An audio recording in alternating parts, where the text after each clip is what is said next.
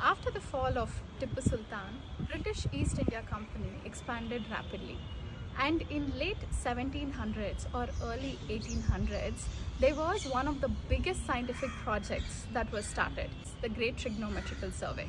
The survey lasted for about 100 years, and it helped create accurate maps of the subcontinent and also calculate the mountain measurements with remarkable precision. But behind the British officers were Indian heroes who don't get mentioned enough. Radhanath Sikdar, an Indian mathematician, was the first person to calculate the height of Mount Everest, then called Peak 15, at 29,029 feet. Nain Singh, an Indian explorer, walked across the Himalayas and Tibet. They gathered the crucial data that made this survey possible. In Bangalore, you can still find remnants of this project in places like Makery Circle, Trinity Church and Kyarpuram.